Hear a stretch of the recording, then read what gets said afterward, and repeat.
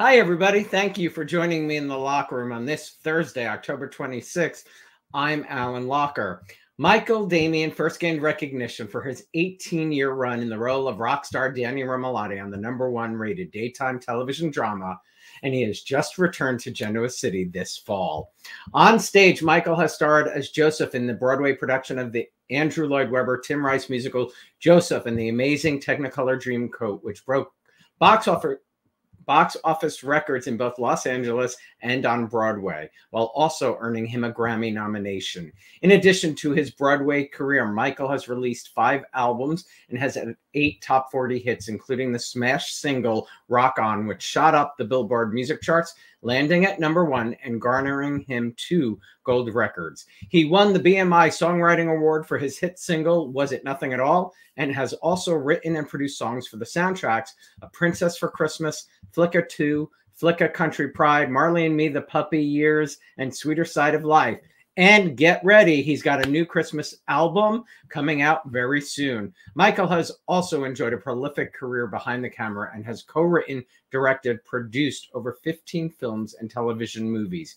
He is filmmaking partners with his wife, Janine Damian, and they have produced Much Ado About Christmas, Hallmark's #1 movie of the year for 2020, Christmas Waltz. Michael recently produced and directed the upcoming film Paris Christmas Waltz, starring Matthew Morrison, which recently wrapped production in Paris, of all places. And in 2022, he produced the popular Netflix film Falling for Christmas, starring Lindsay Lohan, and his second film with Lohan, Irish Wish, premieres on Netflix in early 2024. It is such a pleasure to welcome Michael Damian to the locker room. Hey, Michael. Hey, Alan. How are you, buddy? I am well. It's so great to have you here. Truly.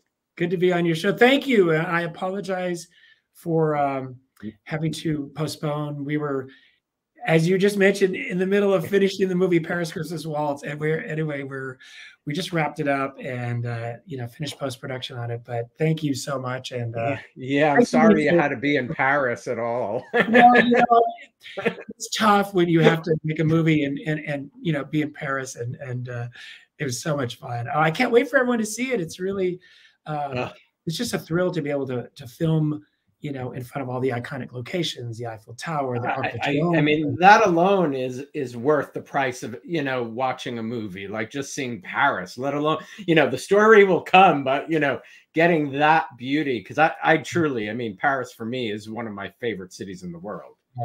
Well, mine too. And for those that love Paris but can't travel right now or don't really want to get on a plane, I think Paris Christmas Waltz is basically going to be your Christmas vacation in Paris. So we really show it big time. So I don't think you'll be disappointed. That's terrific. Well, before we dive into everything Y&R, Pam, a fan, shared that she just received her John Stamos audiobook memoir. And the first few minutes, he mentions his friendship with you. Oh my How God. did you and John first meet? Was it the early days of General Hospital and Y&R?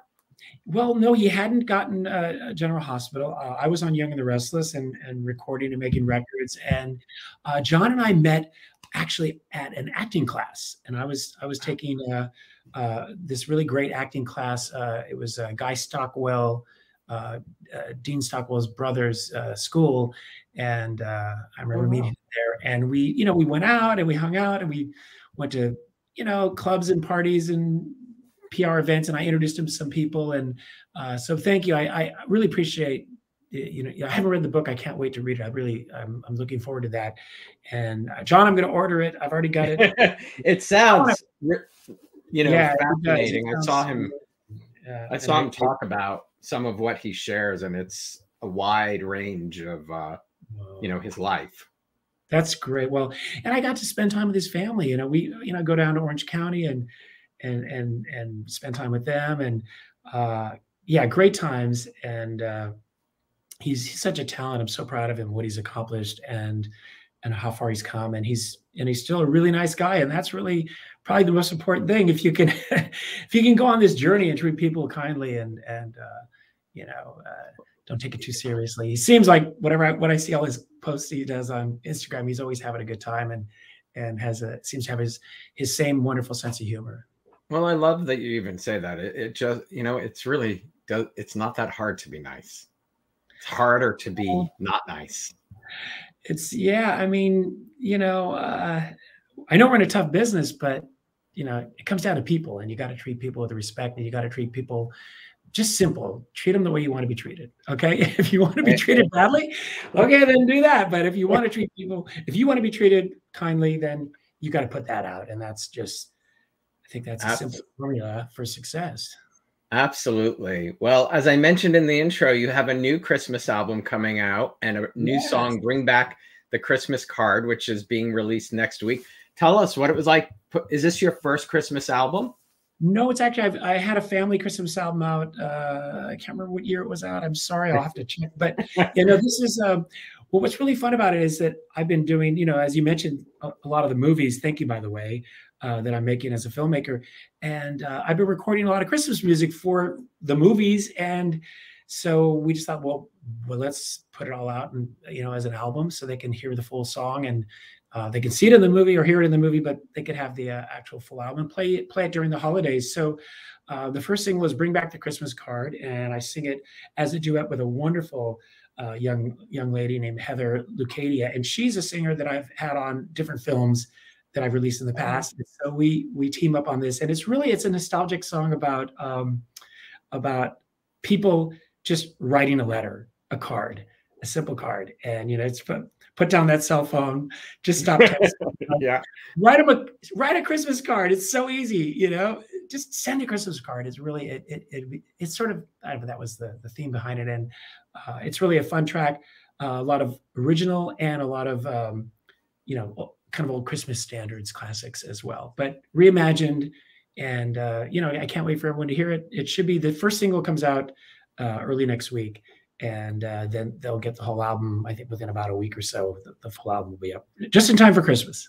That's awesome. What was your go-to as a young person? Was there a Christmas song on repeat in your house? Oh, yeah, pretty much everything that Bing Crosby, sang, and Frank Sinatra, Dean Martin. I love all of those. Rosemary Clooney. Just White Christmas is, one of my favorite movies. Christmas in Connecticut, one of my favorites. But I also like the Just Friends or Love Actually. That's actually probably one of my, that It's a Wonderful Life. Okay, if you put it in order, It's a Wonderful Life, number one. Favorite movie, Love Actually, probably number two, in that order. Yeah, I have a friend who watches Love Actually. I think on repeat all the time. Well, yeah, go ahead. I'm sorry. No, what were you going to say? You love? No, I love the Bill Nye. I feel it in my fingers. I feel it in my toes. Christmas is all around you, and so the feeling goes. It's just so fun. He is phenomenal in that. Phenomenal. Well, welcome back to Genoa City. And thank you. Yeah. I know all of that. And you posted this earlier. This comes out tomorrow. Oh yeah. I love that. Pick up your Soap Digest. Love Soap Digest. Seriously, Danny's been back many times over the years for big events like the 50th anniversary, but this time he's coming back to see his family. How does it feel seeing all the love? Because I've been seeing it on social media about, your return and something you started so long ago, a character you created so long ago. It gives me a warm and fuzzy feeling. It's just really the audience has been incredible. The supporters and the Young and the Restless fans are extraordinary. And, we're part of a family. We've been, I've been in their living rooms since 1981, you know what I mean? On the old tube televisions before smart TVs. It was there, so. Those big clunky things. Yes. Where you had to whack them, and move antennas. So that's really, there's a lot of nostalgia. There's a lot of, what I really love about it is that I kind of use the same parallel with music, and why music is so important and songs are so important is because usually when a song hits you, you know, it embeds a time in your life and an experience, the weather, friendships, you know, the smell in the air, you know, just everything. And so what's really nice is that, you know, when you come back to the show and people get to reconnect with some of those great times back when, you know, because mostly I get on social media, by the way, people are wonderful, the things they've been writing. I really loved all their thoughts and their kind words, but they say most of them is, I watched this with my mom. I watched this, you know, with my grandparents. This brings back so many great memories. Us all sitting there watching the show and watching, you know, Danny and Cricket and the concerts. And you know, your concert was the first concert I'd been to, and I saw it. You know, I saw your concert on Restless, and then I went to your show live, you know, so those memories are important to people, and it's really important to me that I was able to play a part in that. So I'm really grateful. I love that. You know, you said something that made me think. You know, 1981, no social media. You know, waiting for that snail mail to arrive. The phone was like G.I. Joe. You know. Totally, the brick. Watch. I saw Lethal Weapon the other day. Watch it, the one Lethal Weapon where he tries to make a phone call, you know, on his cell phone, and he goes on the bridge with a giant thing and carries the thing and tries to make that call. And I was like watching it the other day. I'm like, oh my gosh, I forgot about the big brick phone.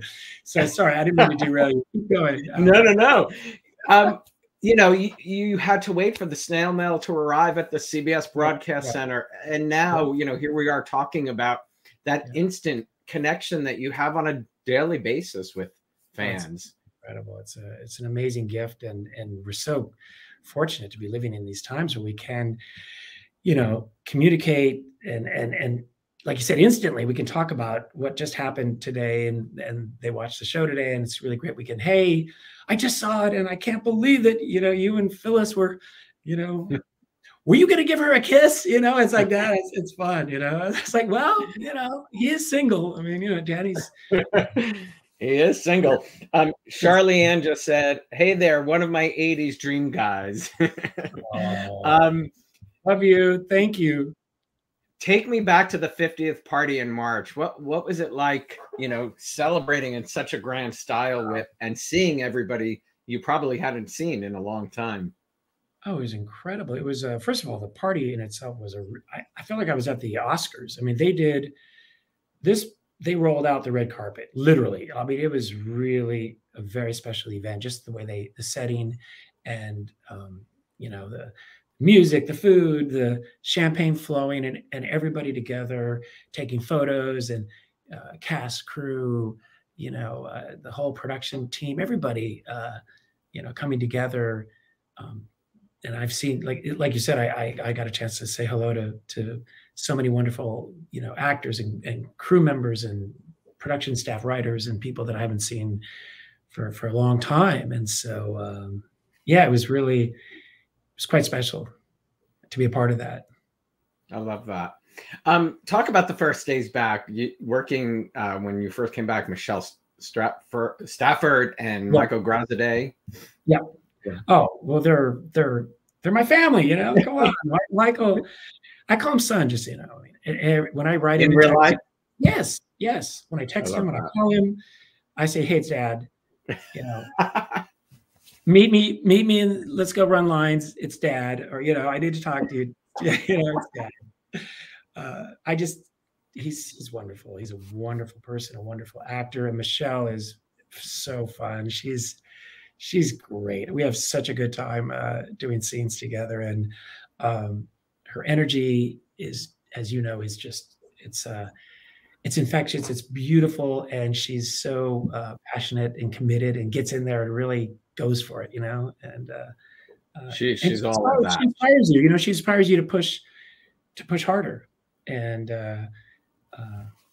that's great, because a lot of times when you're on a show this many years, it's hard to maintain a certain level. You know what I mean? You find dynamic levels, and it's always hard to challenge yourself. You always have to find ways to make things fresh, new, and that's what I've been enjoying coming back. I've enjoyed the writing; has been really good and really a lot of fun. Just I don't know if you saw the scene where I'm talking to Phyllis and I'm just, so I couldn't believe the stuff I'm saying. I was like, come on, Phyllis, all the stuff you've been doing. Come on. But kind of joking about it, like not, because I guess it could have been very serious and heavy, but, I just took the approach of, hey, you just keep getting in your own way. Come on, snap out of it. You can change if you want to change, but you got to get in there and you got to go, words aren't enough. Come on, let's see the real change. So I don't know if that's happening, but we'll see. I love it. Is it true the show asked you to brush up on your piano? No, but they said, are you, are you good with, playing? I was like, yeah, of course. I'm ready. Are you kidding? I've got one in every room of my house. I've got one, I travel with them. I always have a piano, but, it was fun. Yeah, it was fun, throwing out the stuff. What's fun is that, because what I haven't done in the past is I haven't done 2 shows in one day, and that's the new schedule. Some days you'll be doing 2 shows. So that was a nice little twist. The double dosage of dialogue. Oh, and then also you're going to be playing the piano and doing these things with it. And I thought, oh, okay. So I really have to, I got to really study. So it's been fun. They're making sure you're well awake and ready to go. Yeah, they don't want me drifting off. Yeah, seriously. I really love the challenge. I really love the new challenges. That's the way I've approached my return. To the show is I really wanted to challenge myself in the acting role, and the show has been incredible because they've given me a lot of challenging things to do because I can't do it on my own. I need the writing, and it starts there. You got it's all we have a saying, if it ain't on the page, it ain't on the stage. 100%. Remind everybody, will you take us back and tell us how music first entered your life? Well, my mother was a concert pianist, and she taught all 8 of my brothers and sisters music and music theory. And then from there, everybody branched off into different instruments. And I started playing the piano, and I took up vibes. I also played clarinet for a while and trombone. And, so, and then our band played together. We were together for about 10 years as a family band. And then I did a single called She Did It in late, like 1980, I think it was. And I got the song, I got to perform on American Bandstand. Remember with Dick Clark? And so I performed this.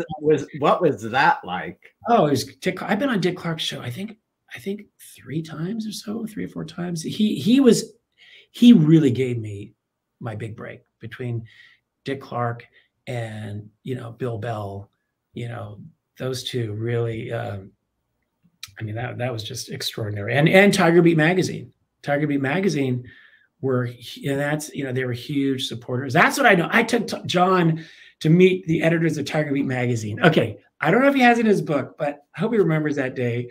Went over there. I was like, you got to meet my friend. He's an actor. He's really great. He's got talent. He's going to be a star. And they said, oh, okay, yeah. Hi, nice to meet you. I love that, Tiger Beat. Let's take some pictures of you. So, yeah, I remember that. That was really a fun experience. But and so the writers of Bill Bell and the writers of Young and the Restless saw me on American Bandstand or saw that performance, and then they came up with the idea of a singer, a young guy that wants to make it in the music business, and so they created the character Danny Romalotti. I was working as a waiter, working at Jonas's, fantasizing that I was a rock star. And I'll never forget with Paul Williams, Doug Davidson, Stephen Ford, my first shows, those were incredible. I was working at Jonas's, and I had the broom with me, and I'm cleaning up, sweeping, and then all of a sudden the broomstick turns into a microphone stand, and it's like, she did it, and then I whip out of my fantasy dream, and I'm just sweeping the floor, and so that started everything, and the show was really they were so collaborative about me, Michael Damian, writing music, doing songs, sending the song to Bill Bell. He wrote it in, you know, into the story, and we just started doing that, and that started happening. And then, of course, one of the songs was "Rock On," and you know, that, you know, as you know, they did a big music video on Young and the Restless. We performed it on a big concert thing on the show, and that was really fun. That's incredible. Do you remember your first day? Absolutely. It was, I remember my lines. My line was, Paul is trying to tell me about the menu, and he's trying to explain, okay, so here's the bar, here's the, you know, you know, I remember asking him, what's a Singapore sling? Because that was a drink on the menu that I had to serve some customer. And I'll never forget, you know, what's a Singapore sling? Because I had no idea what it was. And he, yeah, I was like a waiter, busboy at Jonas's. And it was, yeah, it was really fun. Doug Davidson is such a great guy, and I really miss working with him.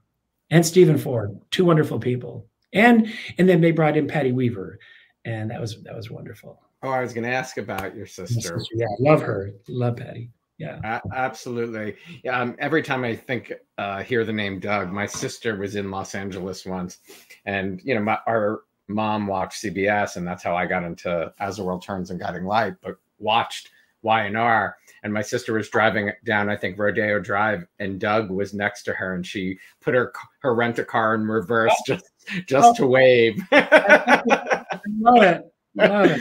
It's such a story that sticks out in my mind. He's so great. Love him. Was there someone, I mean, maybe it was Doug, was there someone who took you under their wing when you first walked in the door? Well, yes. Two people. One, David Hasselhoff. And Snapper. Yeah. I'll never forget the first time, you know, he just said, hey, you know, you're going to be great. Don't worry, man. It's going to be a piece of cake. You come in, you do this, you and just he was really. I didn't do scenes with him, just so you know. But he was just giving me this sort of really nice. He was going out to start his, you know, the next wave of his career, and I was coming in, and he gave me great advice. Jeannie Cooper played Mrs. Chancellor, was just amazing. She was always so supportive, and always giving me pearls of wisdom, of her great wisdom about the business, and just yeah. Yesterday was her birthday. I know. Yeah. Yeah. What do you miss most about Jeannie? Oh, Jeannie was just. I just loved every time I'd go up into hair and makeup. She was in there, and she had the whole room just laughing, captivated and having fun, and everybody was just having fun with her. And she's like, "Oh, darling, come in." You know, she just was so bigger than life. Treated everyone, you know, with kindness. Everyone. I'm talking every crew, intern, you know, people in the parking lot. You know, it didn't matter who they were. She was always really kind to people. And what a lesson for you who, you know, started in 81, as you just said, so young. So, you know, you just talked about what David, you know, his kindness. Yeah, he was very generous. You know, to have that early on has probably made you the gentleman that you are in, you know, what you do today. Well, I try. I mean, they were, yeah, I mean, I try to do that with people that join the cast, and it's funny. Actually, what's funny, I think Michelle Stafford and Tracy Bregman, Beth Maitland, kind of threw my own words back at me. It was hilarious the other day because I jumped. We were running dialogue, right, and I said something about the next script or the next show, and they went, excuse me, Michael Damian. We only focus on one scene at a time, one day at a time, and we don't worry about tomorrow. And that's because Michael Damian told me this my first day of the work. And I was like, I told you that? He's like, yes, you said only focus. Yeah, you're going to get overwhelmed. I was giving all this advice, and I had no idea. I was like, you must have. And then Michelle said the same thing, and I was running with her. She's like, "No, we do one thing." And I was like, "Did I tell you that?" She goes, "Yes." I said, "I've been hearing that a lot since I've been back, you know, and because they're doing 2 shows in one day." And so I said, "Well, I'm thinking about the other." She's like, "No, we're only going to focus on the one show right now and the one scene. We're not going to talk about the other ones until we're done with this one."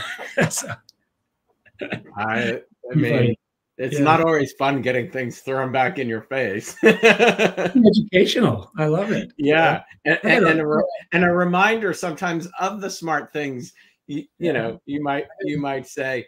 The triangle of Cricket, Danny, and Phyllis. I mean, how wild, and hear it, you know. That's great. I love it. Right? I mean, so popular. You talked about working opposite Michelle. Talk about Laura Lee. Oh, well, she's talk about, you know, a very kind, very generous person who's just so professional all the time.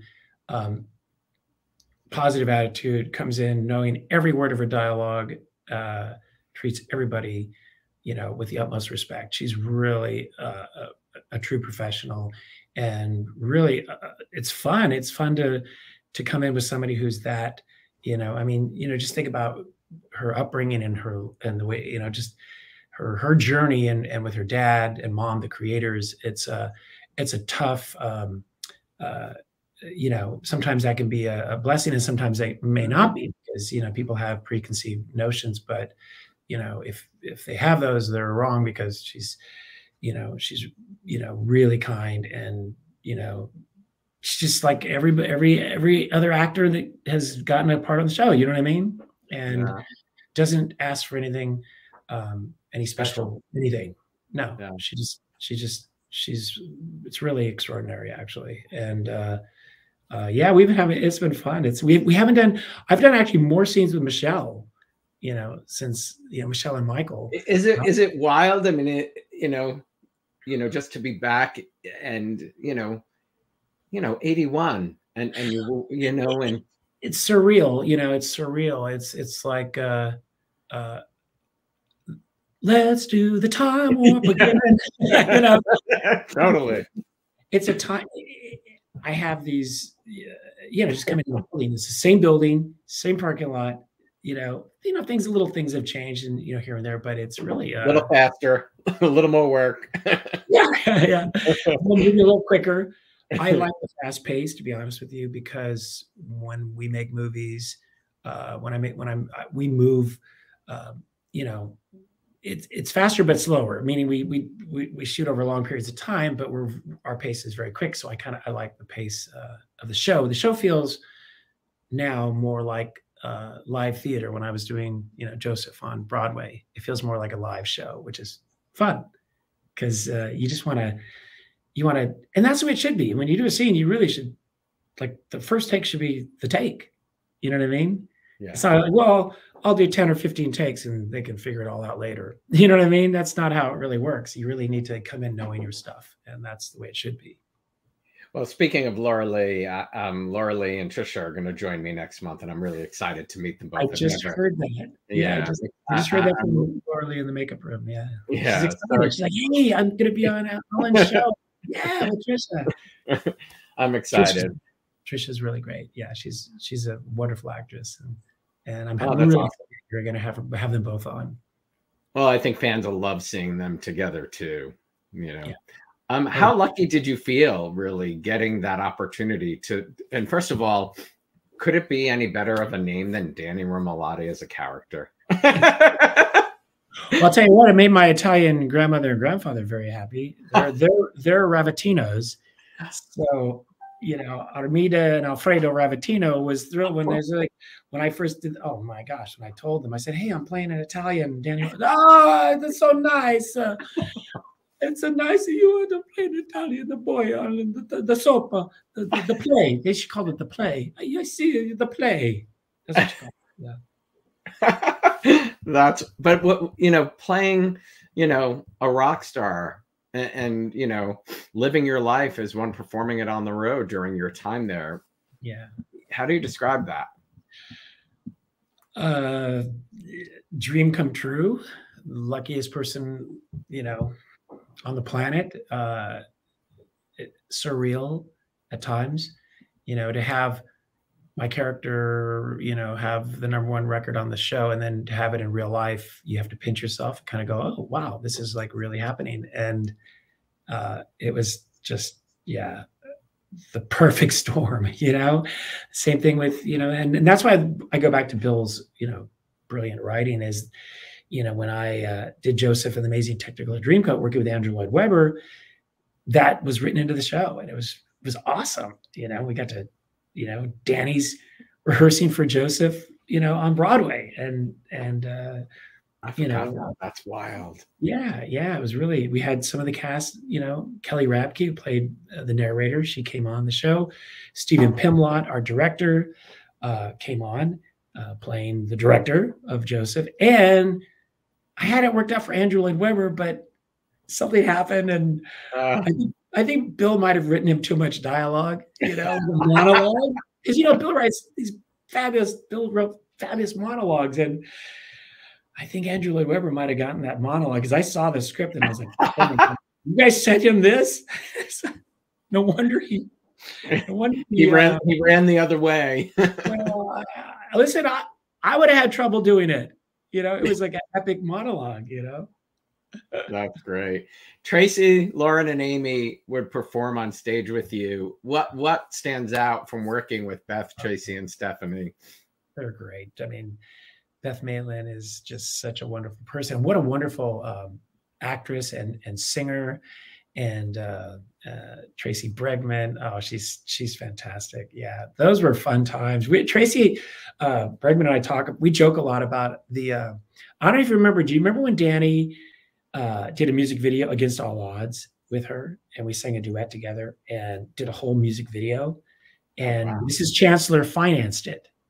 Yeah, it was a big deal. And I'll never forget, we in the video, the director was Wes Kenny, and he kept saying to me, okay, this is where you kiss her and you take her in your arms. And I'll never forget, the first time I got to meet Tracy Bregman's parents was that video shoot. She brought them, and they're like right there on the side of the stage, and he's like, kiss her with passion. And I'm thinking, I don't know, her mom and dad are right there. I kind of feel funky doing that. I feel like maybe it's not, it's like, no, you gotta, this is, And so he was like, I think Tracy might have said, Mom, Dad, you guys, why don't you go get a cup of coffee? I mean, you and Tracy had, competition for the biggest hair back then too. Oh yeah. Do you have some of those photos? No, I should have. Lauren and you. Hang on. My glasses on. I can't see my. I'll go. Hang on. I'm gonna find you one. I know I've got him here somewhere. You know what we called it? We called it Hair Wars. Okay. Well, all right. Okay. Well, this is pretty good. Wow. Can you see it? I'm sorry. Good. Yeah, that's good. That's a good one, huh? Yeah, that took a little while to do. Yeah, it got so bad they couldn't get us in a close-up, a 2-shot close-up, because our hair was sticking out too much. So we had to dial it down. We had big 80s hair, huh? Big 80s hair. I had big, we both did. I know. I saw your big 80s hair. When you think of Bill and Lee Bell, what comes to mind for you? Well, just wonderful, wonderful creators. Bill was incredibly protective of the show and really kept it. He just, everything was organized. Every story was tracked. You know what I mean? Every arc was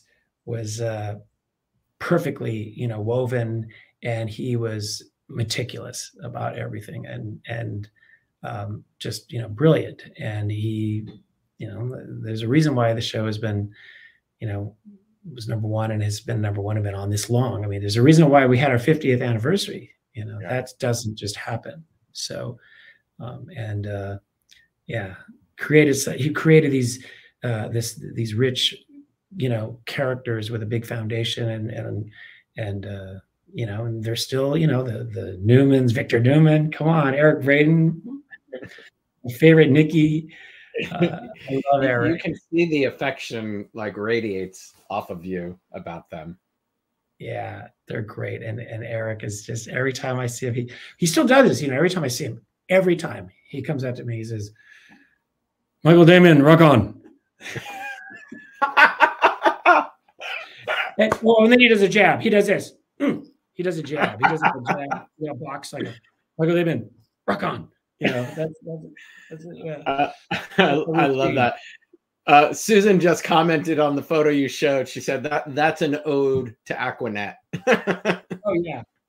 And moose. We had moose everywhere. I was, you know, those cans, the giant cans, Paul Mitchell. My hair is very tame. I should get it a little wilder. I was just looking at it. It's not very exciting. I gotta get some mousse, don't you think? A little bit of mousse. Mousse is good. Mousse is good today. I use nothing. My husband does, but mousse and gel. Do you recall the first time you heard a song on the radio? Your song?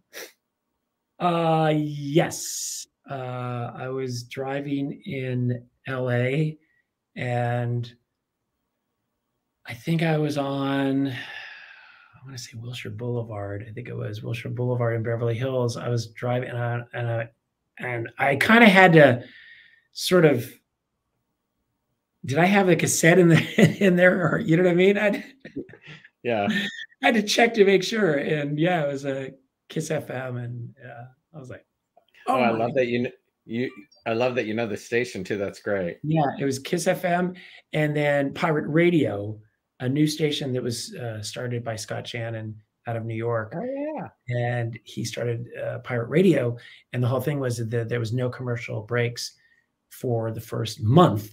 So I was so fortunate to be in the top 40 songs playlist for a month, just on a loop. You know what I mean? No commercials. So if you know, just you wait 5 minutes, you're gonna hear Rock On, you know, or just go to Kiss FM or go to Pirate Radio, and you just ping pong, and it was in stereo. It's pretty cool. That's incredible. When did you leave Y&R the first time? I think it was 1990. No, 90, 98, 99. So you were there for all 18 years. Yes, straight through. Yes. So when you think back of, you know, coming in so young in 81, what do you think you learned that has really helped you throughout your career?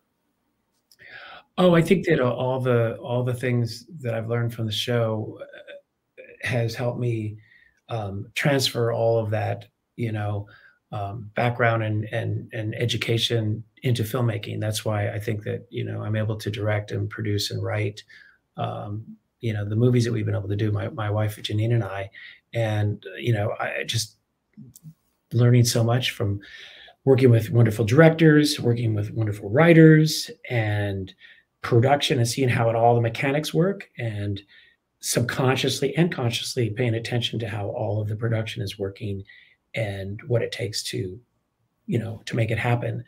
And so that way, when I was my first day directing, I wasn't just walking onto a set kind of, oh, so this is how it works. You know what I mean? I already had the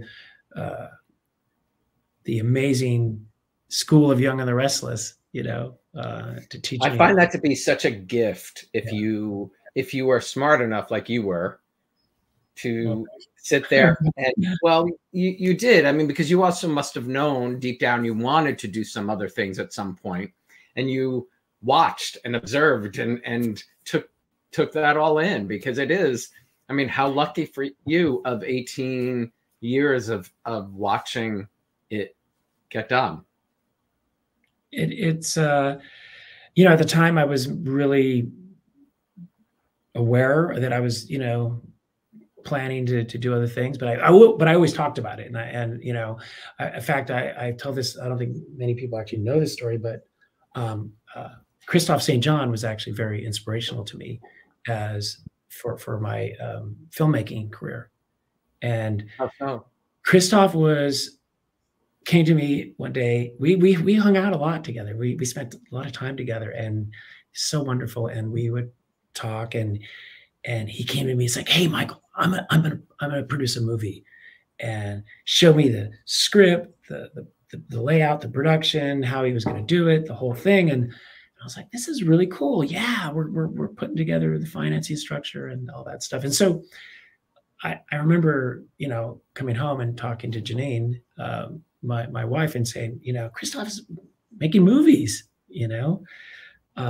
and I really like it. I like what he's doing. And, I don't know if necessarily we'd be collaborating, but this is something that, hey, if he can do it, I'd like to give it a shot, and I'd like to try it. I think we could really do well with this. And so that sort of stayed with me.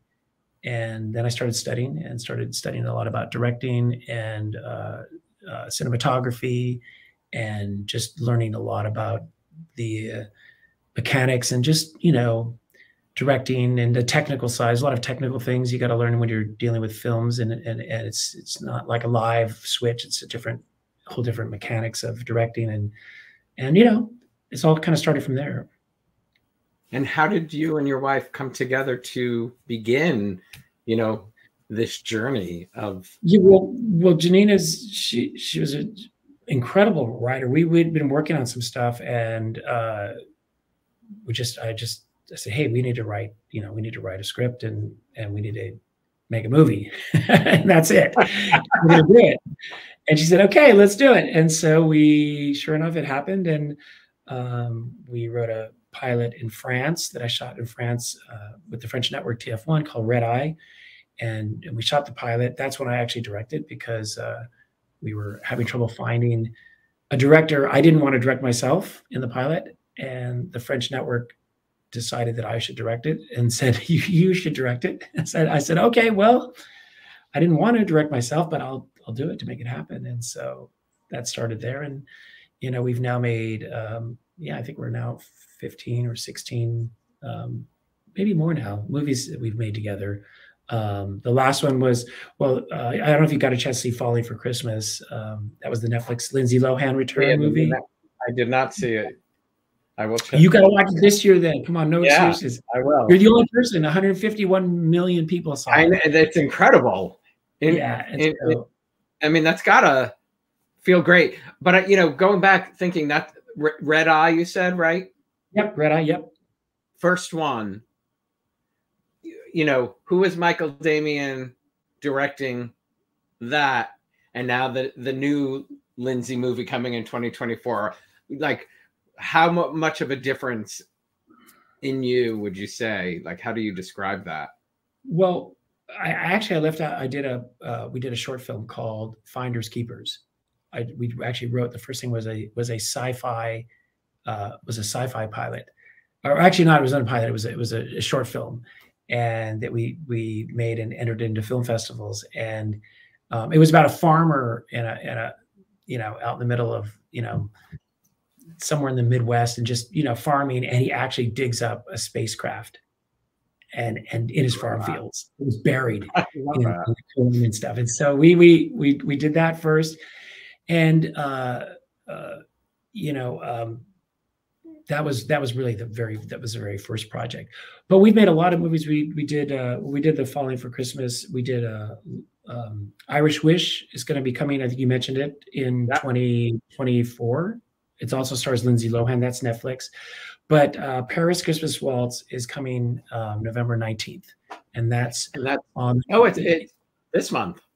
Yeah. It's coming out November 19th. It's a GAF Family Network, which is also Sony PureFlix, so they can see it on all of those the network and the streaming service as well. But that's November 19th. And what was it like working with Matthew Morrison? Oh my gosh, he's so awesome. I loved it. We had so much in common. We just a theater person like yourself. We had a great time together. Matthew Morrison, if you all know him from Glee, I loved Glee. That's one of my favorite shows. And so amen, Michael, mine too. And for me, differently, as a gay man, who grew up in the 80s and there was no representation, I felt a commitment that I had to watch that from beginning to end, because I thought it did so much good for young kids growing up at the time it was there. And even today, I think it's still so popular. It really is. It's a wonderful show, and Matthew's an and incredible. He was wonderful. Oh yeah, loved him. And so when we found out he was available, and you know, I mean, come on, it's about a dancer who has pretty much lost his joy for dance and competing, and meets this young lady by chance, and they enter this incredible Paris Pro-Am competition, and they're brought together by his mentor, who has a health issue, and he's a choreographer, and he wants his last piece, potentially his last piece, to be, you know, performed by Matthew Morrison's character, Leo. And so, and Matthew's the one who lost his interest. Yes, he lost his joy for dance, and this, you know, sparkling, wonderful person, played by Jen Lilly, who's fabulous. You're going to really like her in this. And the dance numbers are really fun. We do a Broadway street number. I mean, it's fun. It's fun. I can't wait for everyone to see it. Oh, I mean, I could watch Matthew dance any day of the week. Oh, well, you're going to see a lot of dancing on the 19th. I can't wait. That's amazing. A lot of fans have been asking you to share any memories of Facts of Life. Oh my gosh, I had so much fun playing Flyman on Facts of Life. That was great, with Nancy McKeon and Kim Fields. Yeah. Oh my gosh, it was so much fun. Gosh, I'm trying to remember. That was a really great time. And they were also doing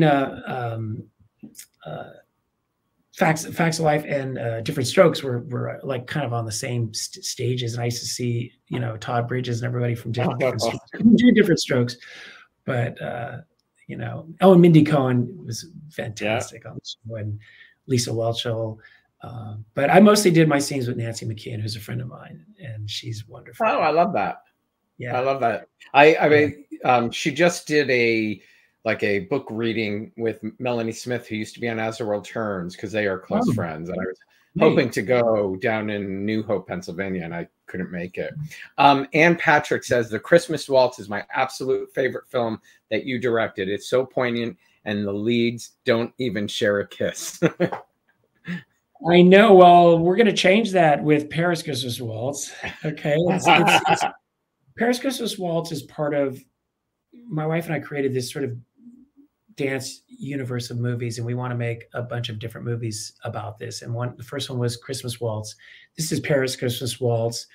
And we're looking to do, you know, the Vienna Tango. And, you know, we love dance, but she's a former dancer. She still dances. She's an incredible dancer, Janine, my wife, who danced with Michael Jackson and Prince, and she was on Solid Gold for all those years. Yeah, she's incredible dancer. So that's why we're really having fun doing the dance musical type projects. Oh, great. Yeah. I love that. How do you work together? What's like the process? Who, you know, when you're writing or, you know, coming up, like, is there you know, not, you know, do you struggle on who's going to do what, or is it a harmonious? Yeah, it's very harmonious. I just don't touch the computer. That's all. As long as I don't touch the computer, it's great. You know what I mean? Not tech savvy for Michael. I shouldn't, because what's hilarious, I walk around the room and I'm acting the scenes out, and she's doing it with me, and she'll say, slow down. I'm like, okay. And then I'll walk around, I'll go, you didn't write that in there. She goes, yeah, I don't like that line. And so you're right. Okay, just something better. And then she writes something better. And I'm like, oh, that's better. And Janine has now become a fabulous director, and she directed Falling for Christmas, and I produced it. So it's like, okay, now it's your turn. You're up to bat, you know, and she knocked it out of the park. they're gonna wait. You see, Irish Wish. Irish Wish is really spectacular. She did a great job on that. And then she's like, okay, now your turn. And now I did Paris Christmas Waltz. I directed, and she produced. I love it. It's like take turns. I mean, yeah, because it's really directing is so complicated, and it just the amount of energy and time that you have to put in. And believe me, we love to work. It's not that we don't. It's just that it's great to she can direct, I can produce, help do a lot of stuff that needs to be done to make the movie that she wants, to put it on the screen, and then and vice versa. So, I'm just checking. I want to make sure that we're blocking scenes today. I got to make sure I don't miss my blocking today. I'm actually at I'm at CBS right now. I mean, I don't know. Everybody usually carry my Genoa City sign with me, your Genoa City sign. Yeah. I totally. Oh, how did you and Janine meet? We met on. It was believe it or not, it was in Utah at the Osmond Television Studio, and I was doing the Children's Miracle Network telethon, and they chartered a plane. They flew a bunch of actors and singers and stars from LA to do the telethon. And I saw her on the plane, and she was with this guy that I love, James Best, who plays Roscoe on the Dukes of Hazzard.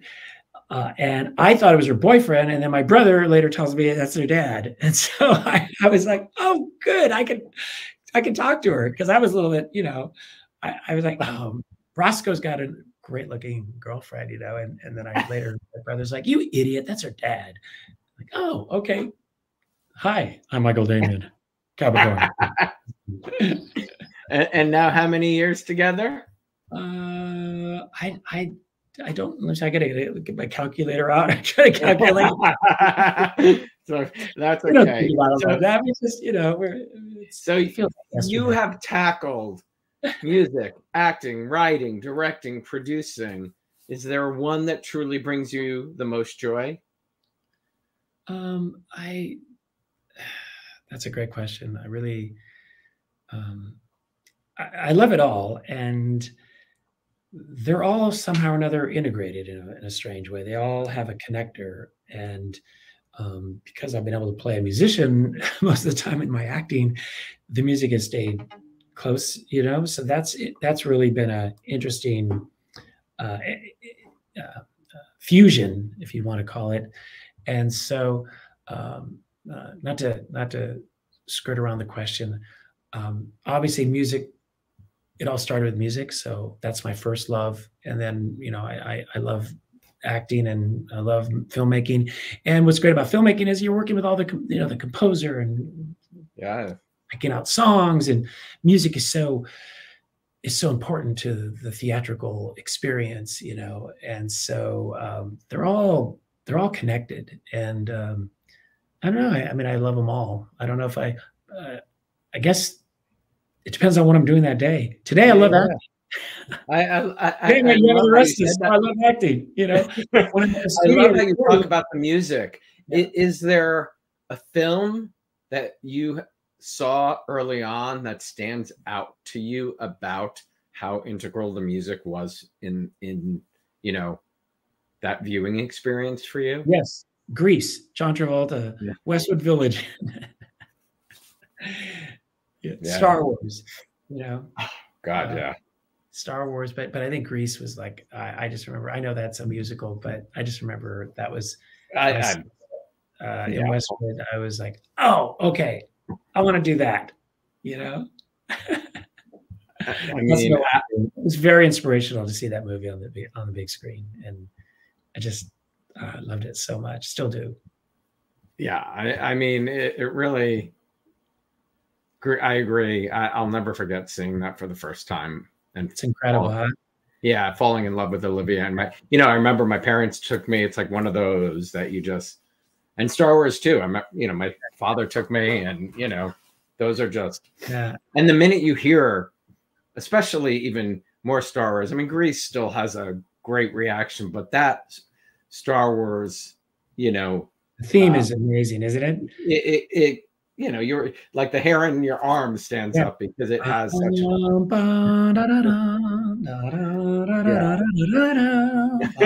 You know, it's right up there with you got some overhead lifters and a 4-barrel carburetor, creep talking, whoa.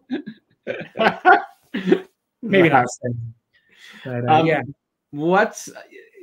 I mean, you've done a number of stage roles. Is there a favorite stage role? Is Joseph the favorite, or? Well, that was really, you know, that's the one I did. I did some earlier stuff. Believe it or not, way back, my brother wrote a couple of musicals when I was a kid, and he had me in the musicals at a very young age, me and my younger sister. So, yeah, my brother Larry, great writer, producer.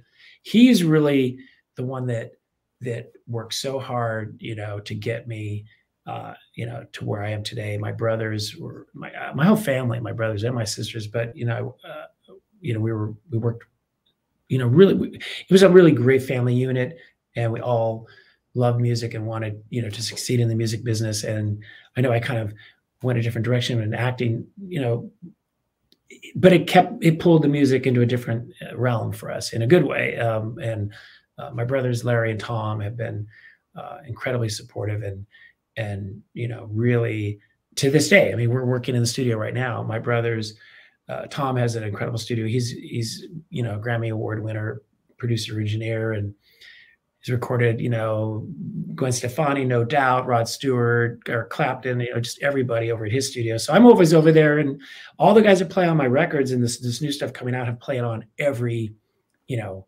all the big hit records. So I can't wait for everyone to hear it too. Do you have a favorite track on the Christmas album? Is there one? Well, right now I would say Bring Back the Christmas Card is just. It's a great idea for, you know, because you're right. We don't write anymore. Yeah, just, you know, just put down that cell phone for a minute. Pick up the pen, pick up a card, and, you know, put it in the mail. We don't even mail. It's not that hard to just send out a Christmas card. You know, it's really fun. It's really fun. Can't wait for everyone to hear it.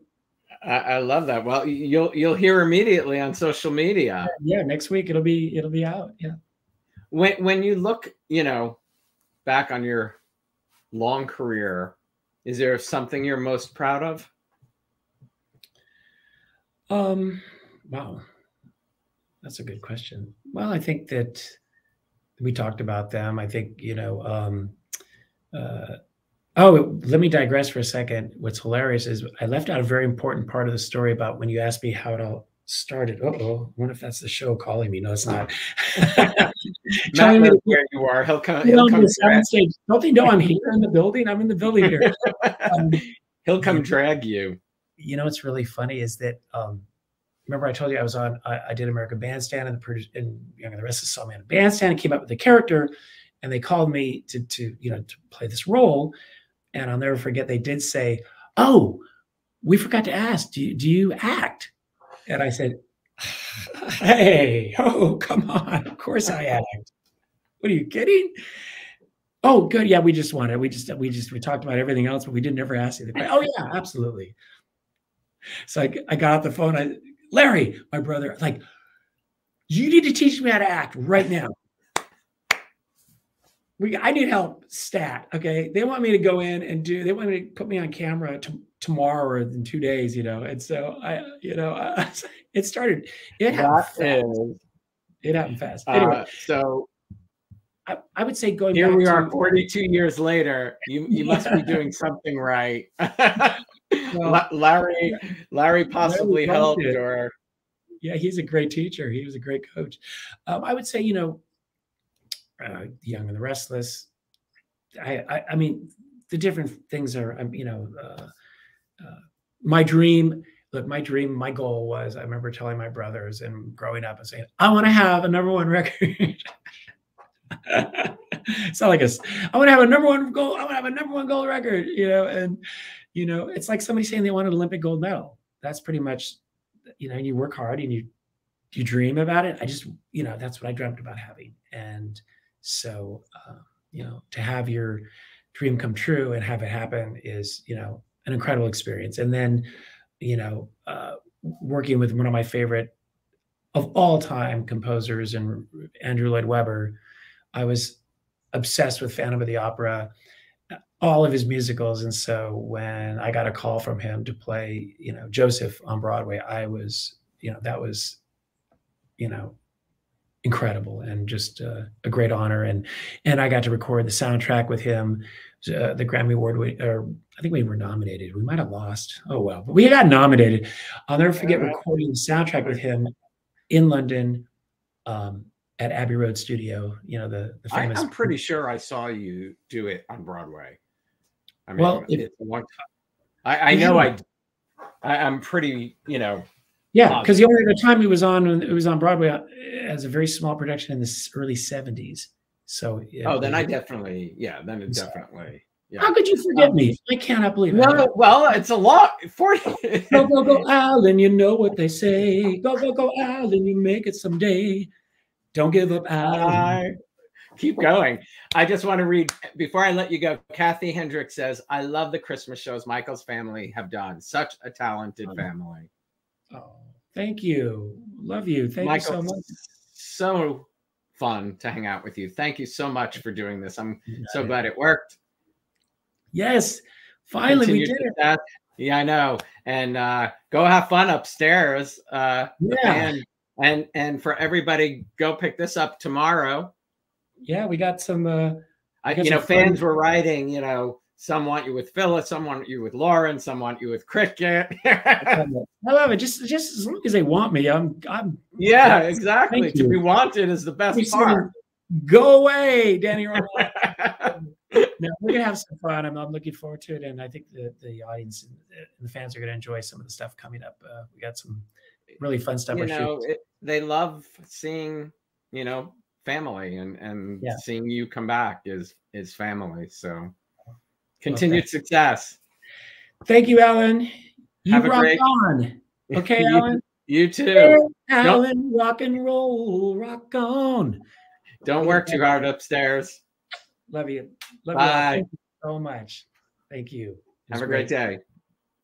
Thanks, everybody. Thank you to Michael Damian for spending the hour and looking back at his time on The Young and the Restless and everything else he's done. Don't forget to watch The Young and the Restless weekdays on CBS at 12:30 Eastern. I have to give a birthday shout out to my favorite angel, Jacqueline Smith, today. Please join me next Wednesday when Jeremy Lentz of the Teaneck International Film Festival joins me live. And on Thursday, please come meet Danny Robertson and Ron Danta, who have been running Danny and Ron's Rescue for 18 years. If you haven't yet subscribed to my YouTube channel, you can do so down below. Turn on the notifications for reminders of all upcoming shows. And if you like to stream The Locker Room, you can search The Locker Room on your favorite streaming platforms. Actually, my birthday episode with Jill Laurie Hurst and Kim Zimmer is out right now. Have a great afternoon, everybody. I will see you next Wednesday. Stay safe.